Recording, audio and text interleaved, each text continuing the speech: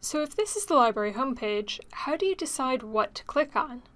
The central box is a good place to start if you don't know what all the other links are.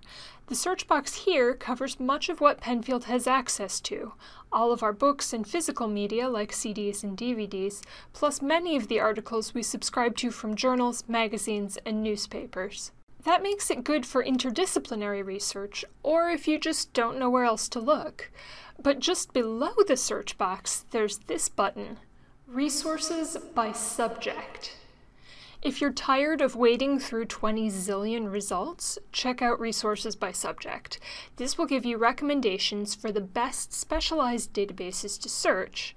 So if you're doing research for math, you'd want to check out the link for math here, but we're currently in a computer science class, so let's take a look at the computer science link. These are some databases that contain only materials on one specific topic. Searching these will get you many fewer, but much more focused results than searching from the library homepage or on Google. So what else can you do on the library homepage? You can share your research papers free online in Oswego DL, or check out some of the historical materials housed here.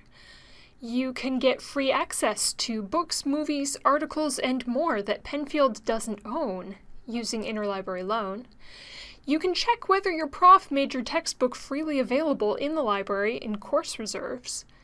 You can learn how to create your own multimedia projects and get access to video cameras, mics, and more for free from the library.